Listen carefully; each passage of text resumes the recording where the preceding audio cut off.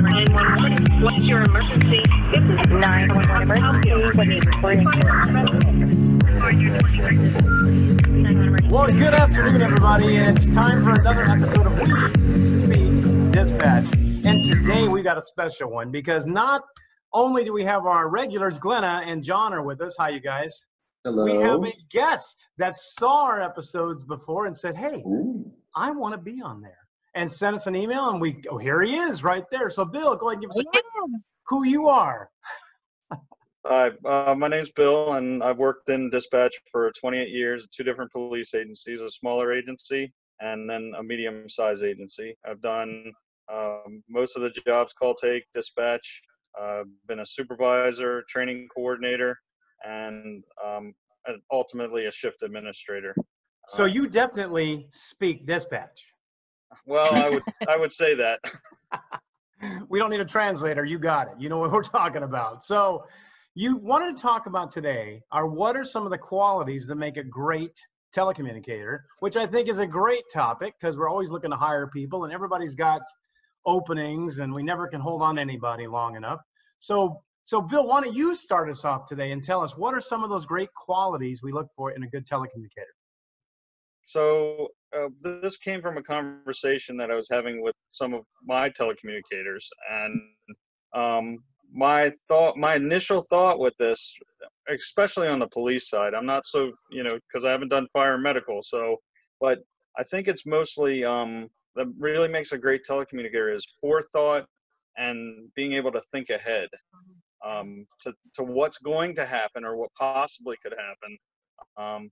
And trying to mitigate those circumstances. So for example, you get a robbery call and, the suspects have fled, but that the officer is going to be asking for possibly canine and air, evidence collection, just different things like that, medical if someone's injured.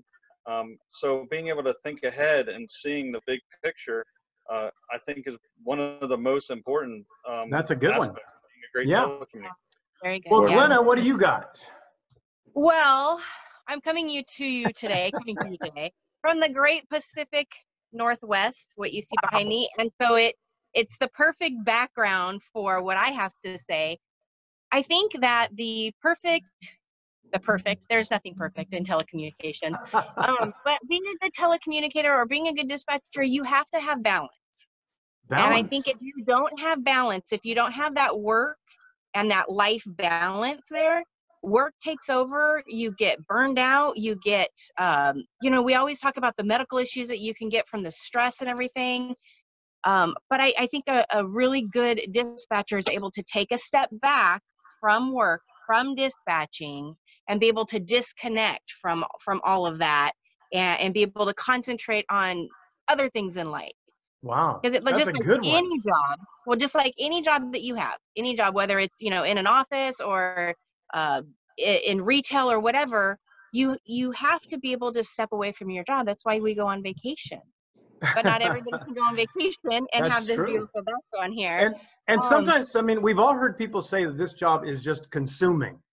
It's just you're there so much and there's overtime and mandatory and all these things that you have to find that kind of balance, which is an excellent point right there. Wow, that's a good one. John, can you beat that? Probably not. Okay, well, thanks for coming. So and done. But one thing, before the call comes in, Bill, you mentioned about robbery or any call for that matter. And I agree with Glenna, the balance here. But with balance comes a couple things that preface all that. And that is commitment and punctuality.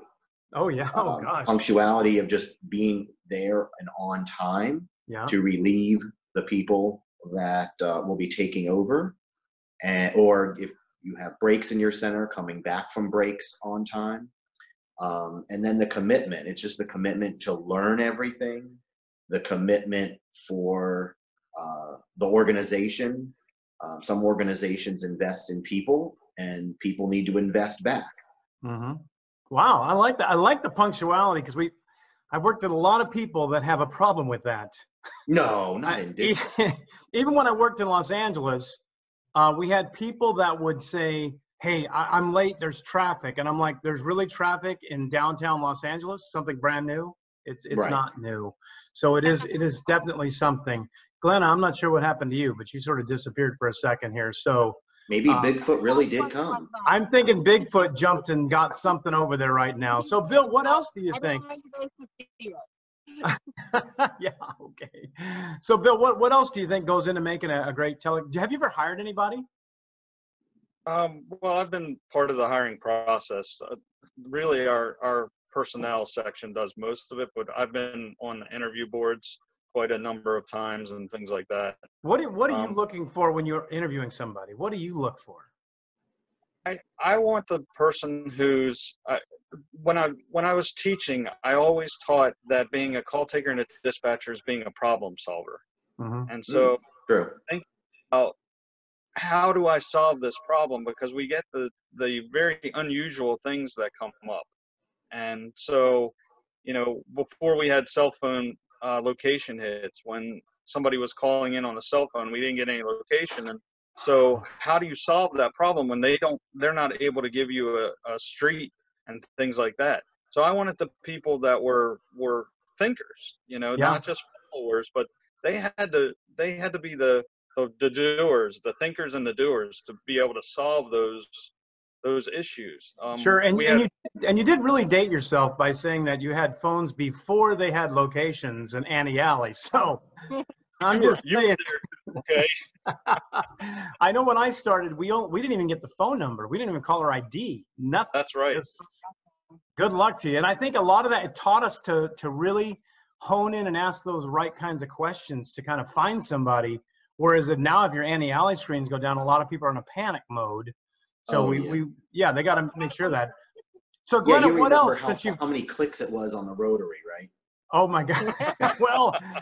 Well, we did have some rotary phones back when I was a child. Now take out the rotary, advanced several decades. I mean, I can't recall the last time I got a call from a payphone.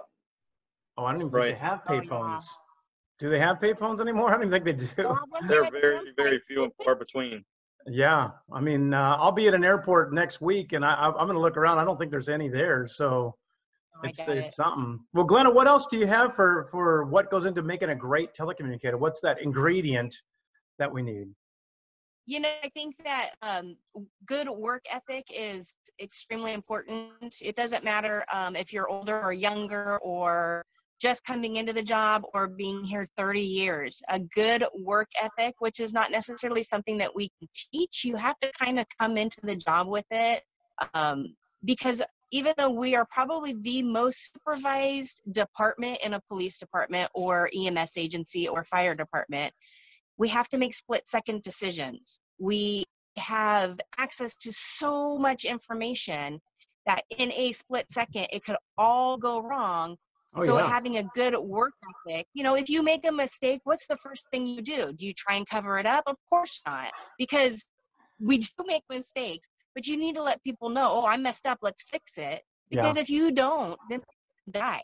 So having a good work ethic, getting it, when you're on the job, making sure that you're policing yourself, making sure that you are just living up to the standards that the agency has put forth, because you are on your own a lot. How many people work graveyard or work weekends where there's no supervisor on duty? Yeah. Hello. Yeah, a lot.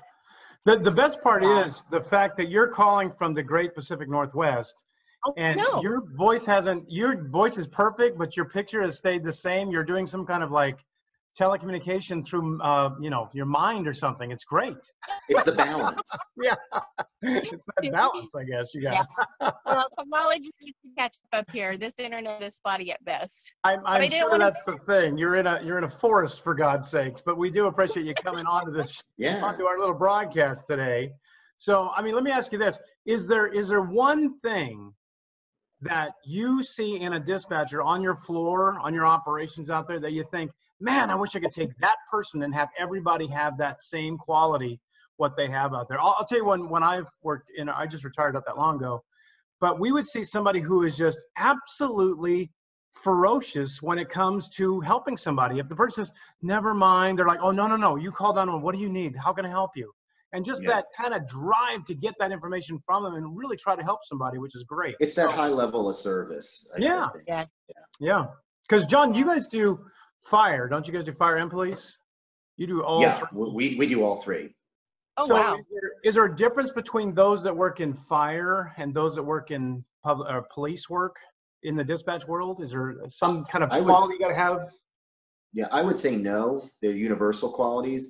I mean, it's just a different type of information that is needed to be gathered, but you still need one to be there on time. Everything we said for what Bill said about foreseeing for the future, forecasting kind of thing. Is this outside fire really close to the structure or not? It could be a box alarm or a building fire, or is that vehicle fire now really a truck fire, or God forbid, a tanker fire? And we know how a simple fire can turn into a major or you call out the hazmat team, or then we have to call out the highway patrol.